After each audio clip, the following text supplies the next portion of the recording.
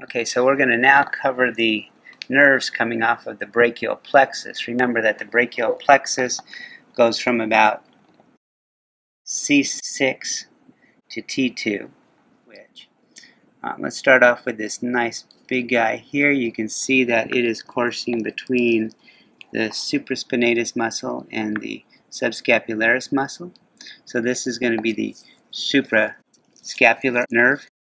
Suprascapular nerve. That suprascapular nerve, something that helps me is if you lay the scapula flat, as it would be on us, those muscles it innervates, which would be the supraspinatus and infraspinatus, are then suprascapular. So that nerve is innervating these suprascapular muscles, as it were. So that's the suprascapular nerve. We then have a couple very small nerves going into the subscapularis muscle, and those would be the subscapular nerves. Come down here, we find a nerve, a very large nerve. Sometimes it has multiple branches as it's passing between the subscapularis muscle and the teres major muscle. So this is going to be the axillary nerve.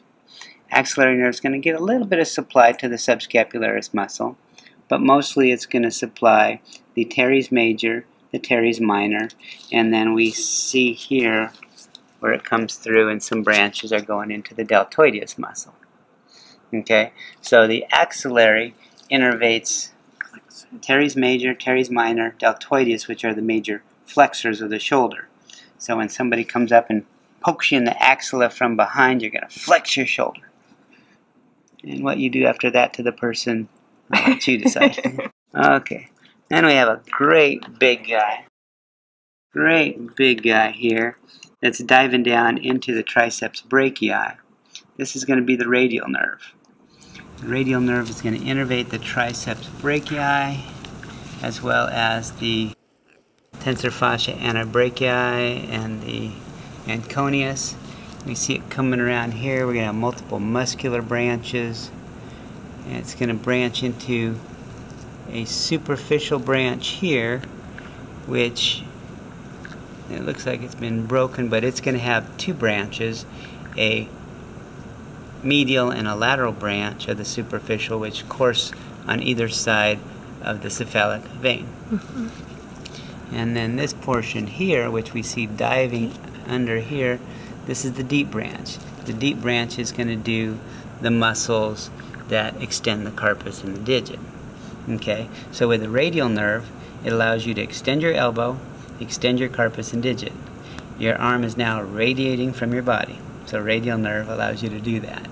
Okay, one thing to note is the ulnaris lateralis muscle, even though that is a flexor in our domestic animals of the carpus, developmentally it is an extensor muscle, so it's going to be innervated as the extensors with the radial nerve. So here we've got a nerve that's going to give off a branch proximally here and then continue along the biceps brachii muscle, and so that is going to be the musculocutaneous nerve. And the way I like to remember what the musculocutaneous nerve does, okay, it's going to innervate biceps brachii, brachialis, and coracobrachialis. If we just consider the biceps brachii and the brachialis, those are going to be flexors of the elbow. Okay, so musculocutaneous, weightlifters like to show you the muscle under their skin by flexing their elbow. Okay, then let's come back here before I forget. We're going to have a thoracodorsal nerve running with the thoracodorsal artery, and we're also going to have running with this branch of the lateral thoracic artery coursing past the axillary lymph nodes. We're going to have the lateral thoracic nerve. That nerve is important in that it goes and it innervates the cutaneous trunci muscle. Okay, and here we've got two nerves. We've got one that's going to stay medial, which is the median. It's going to run with the median artery on down, go all the way on through the carpal canal. And then we've got the ulnar nerve here, which is going to come more caudally. And let's see if we can find it under here. There it is.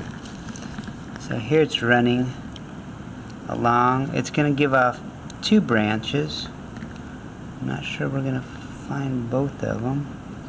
One of them is going to be called the dorsal branch, and it's going to come around the lateral side and go to the dorsal part of the paw. This main one here is the palmar branch, which we're going to also trace down through the carpal canal. Okay, so both of these nerves are going to innervate muscles that are going to flex the carpus and digits. Okay, the ulnar is going to do the more caudal ones, the median, the more medial ones. And there is a little bit of overlap, especially in the deep digital flexors where they're innervated by both. Okay, and for the axillary from this angle, it's not next to the axillary vein, correct? It's more. Yeah, so it's right here. Okay, and then this one coming up is the thoraco-dorsal Yeah. nerve. Yeah. And then this one here is the goes deep. Big thick guy going right into the triceps brachii is the radial. Radial. Yeah. Okay. And these are the ulnar and median. And does it start as the median nerve? Is that how you term it? Well, no. This is all still part of the brachial plexus up here. And they just separate branch at that point. Okay. Yeah. And then musculocutaneous. All right. And suprascapular. And then subscapular. Subscapular here. And then the one going to the pectoral here. So if we find one that's branches going to the deep pectoral muscles, then that's going to be the caudal pectoral nerves.